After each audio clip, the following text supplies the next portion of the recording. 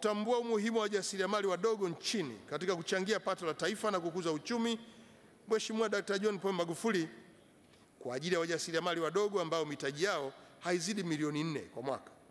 Lengo la kutoa vitambulisho hivyo vyenye kugharimu shilingi 20 kwa kila kimoja ni kuwatambua, kuandalia maeneo ya kufanya biashara bila usumbufu wowote na kuziwezesha mamlaka ya serikali za mitaa kuongeza mapato ya ndani.